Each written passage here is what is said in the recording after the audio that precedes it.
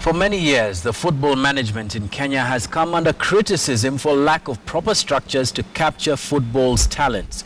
But considering that some of the big names in Kenyan football like Dennnis Oliech, Donald Mariga and even Harambee Stars captain Victor Wanyama was spotted while still playing for their schools, putting proper structures in schools might just be the best way of producing such talent. The Kenyan Premier League clubs have continued to rely on secondary school games for a breath of fresh talent to blend with experienced players. The need to improve grassroots football has prompted a need to put up good structures at school level.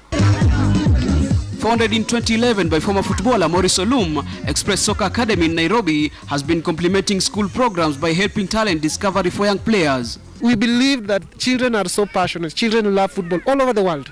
But the best way to develop such talent is by identifying the institution where they go to. Aspiring footballers from as young as 4 years old undergo specific training programs in various schools as part of the co-curricular activities. Children are talented, but unless they're given the opportunity and a better training methodology, children are the better football players.